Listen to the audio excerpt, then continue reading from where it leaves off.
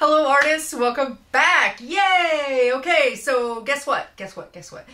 I'm going to take you through a little bit of like show and tell today on some of my favorite sketching pencils and some of the colored pencils that I like to sketch with, because there ain't nothing wrong with sketching with colored pencils. You're going to find out what's in this baby right here, and then I got this right here. And so I'm going to take you through a little bit of that.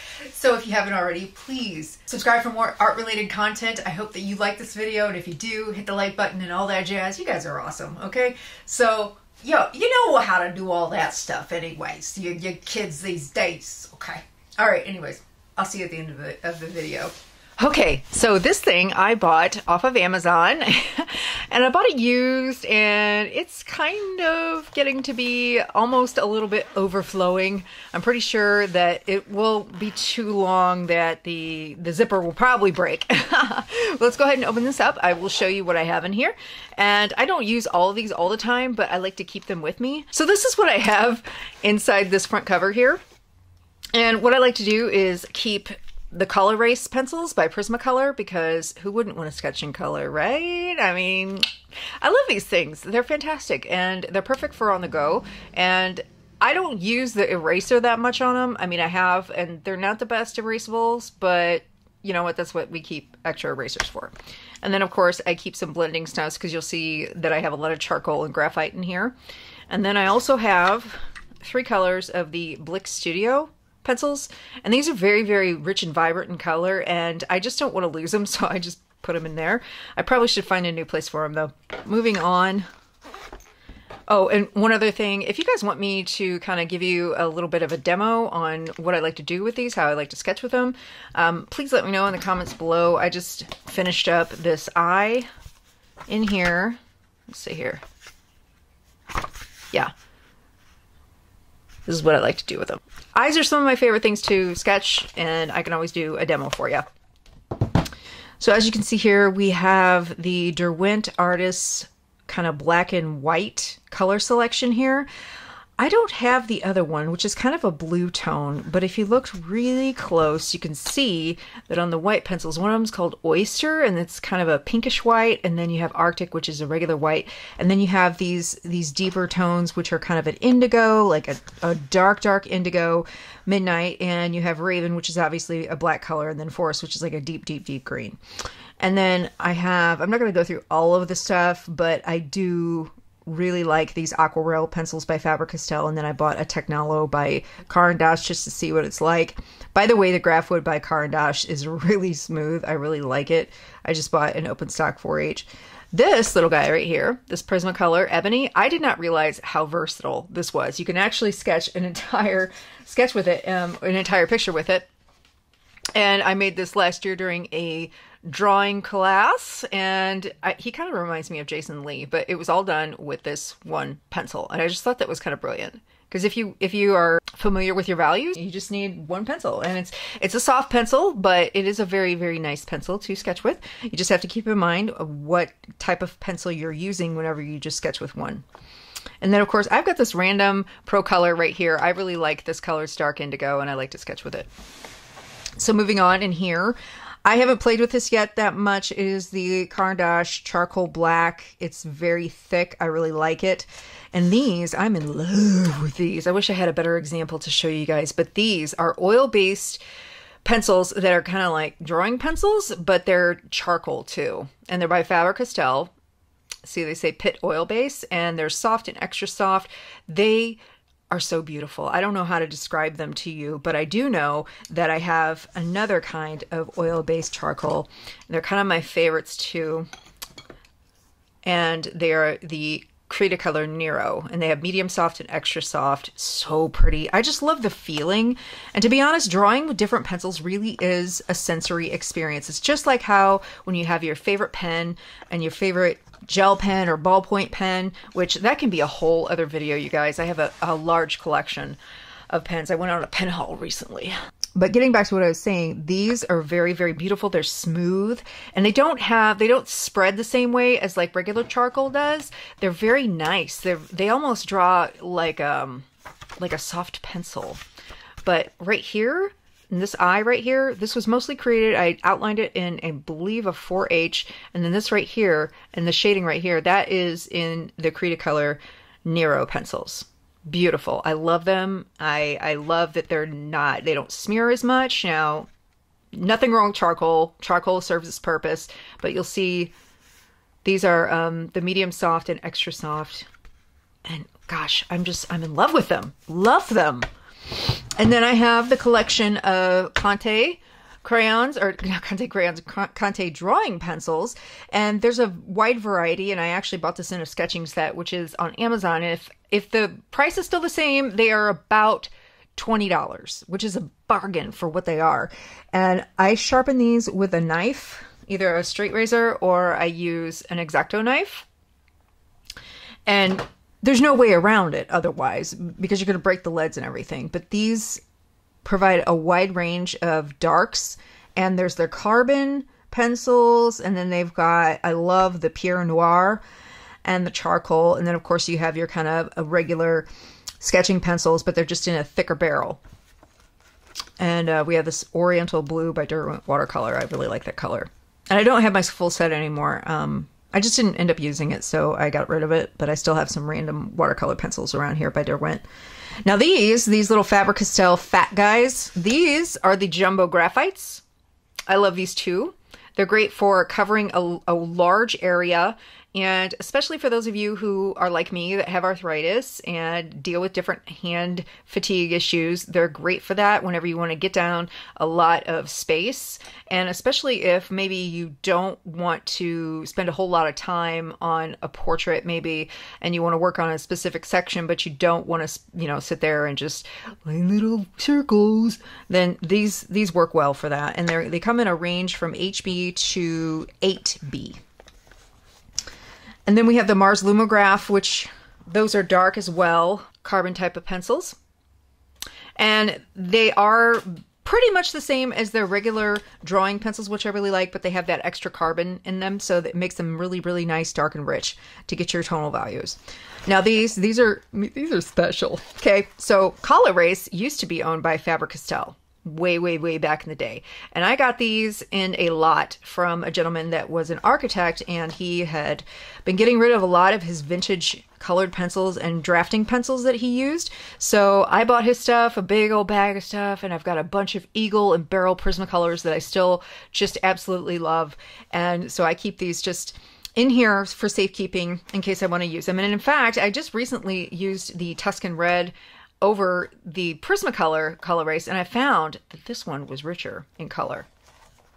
So I'm sure the formula is different, but for an aged pencil, this actually is darker and richer. And I mean, if that's what you're going for, then it's probably a better situation.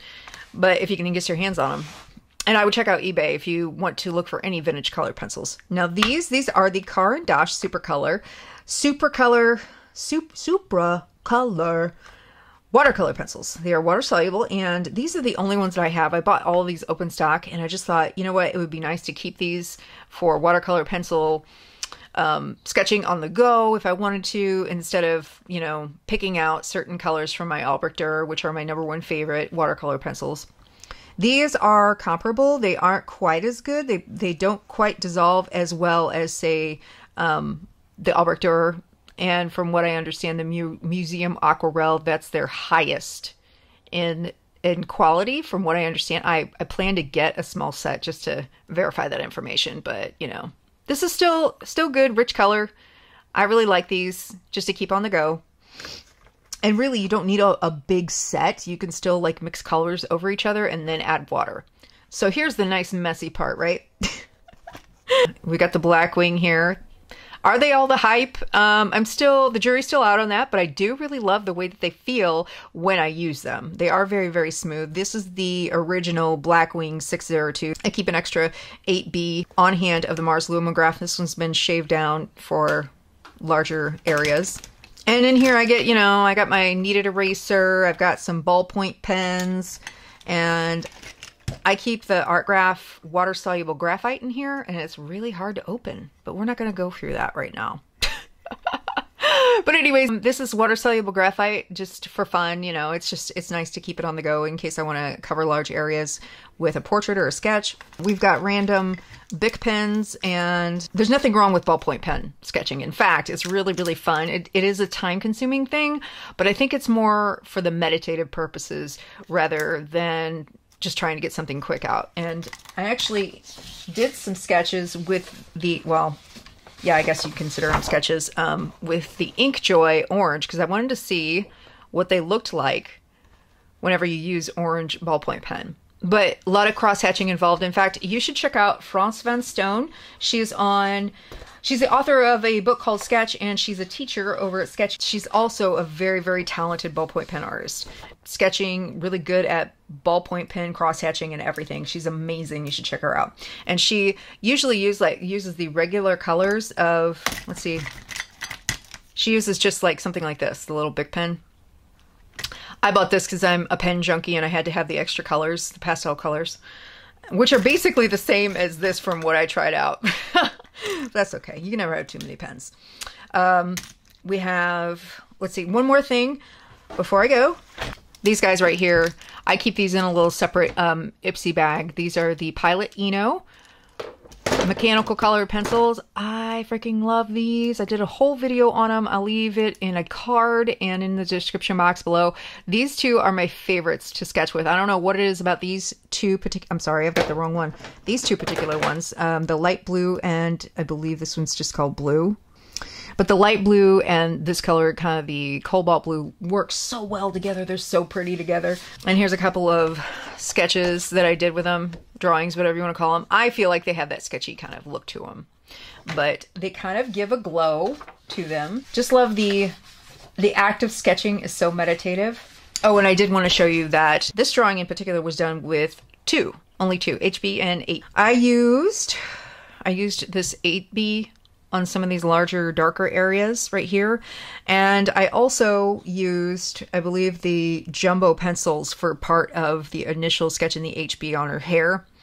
But what I liked about using just 2 is that it just, 1 and 2 pencils, it just goes to show you that you don't need the whole range of pencils unless you absolutely want them from graphite. And whenever I was in college, that was what was pushed, was having all of the grades, because they wanted us to learn all the values and tones. But as you become more experienced as an artist, you don't have to use that wide range. You can use only 1 or 2 graphite pencils to create the value of ranges that you want. But what I liked about this was that, you know, as I get older, I find that kind of leaving these edges kind of sketchier rather than just having a complete copy of what I'm drawing is a lot more fun. And sometimes leaving things unfinished is fun too. And that was something I learned from France Van Stone as well. That is what I sketch with. Those are my most popular things that I like to sketch with. That being said, I hope that this has been kind of fun and informative. I just kind of wanted to come on here and show you guys what I like to do.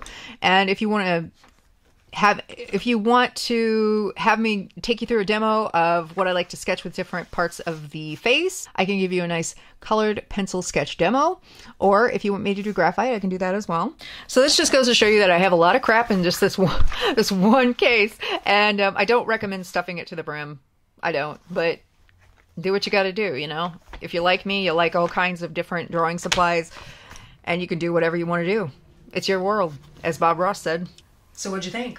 Were some of your favorites the same? Or not? Or did you learn something? Did you figure out that you need to go out to that nearest art supply store and see if you can find some of those open stock? That's what I love about art supplies. I love all kinds of things about art supplies, but one of the things I love about art supplies is that I can go to a nearby art supply store and just look and see what all the little goodies that are open stock are in the drawing pencil section or colored pencil section, and just kind of look and see if there's something new or something that you haven't tried and you're kind of curious. Anyways, thank you for joining me, and I will talk to you guys next time, and I will see you guys soon. So have a wonderful day, keep creating, and I'll see you later. I keep in here a little bit of I can't talk. So on this first page, part, whatever you want to call it, on this first flap, I hate the word flap. Okay. If you like the video at the end, give it a like, help me out a little bit, and so that you can see more content in your algorithms of me. I can do that and kind of give you like a nice colored sketch. In this pocket here, I keep blending stumps. It'd be nice if I could focus on the camera here. Okay, you know what? We're just going to start over. We're going to start over. Oh, just before I go, hold on. I got a whole bunch of new pens. And if you want to have me go through the pen haul and try these out, I'm really excited to use them. So thought I might share in that. If you want me to, leave a comment below. Go ahead and enable me.